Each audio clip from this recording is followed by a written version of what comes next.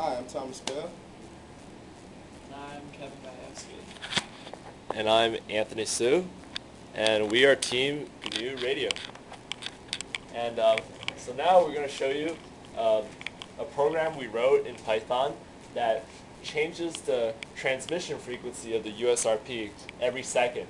It's going to start transmitting at 900 megahertz, and then it's going to, every second, increase by 10 megahertz up to 1,000 megahertz, and then it's going to decrease by 10 megahertz every second, down back to 910 megahertz, and then it's going to randomly hop to different frequency.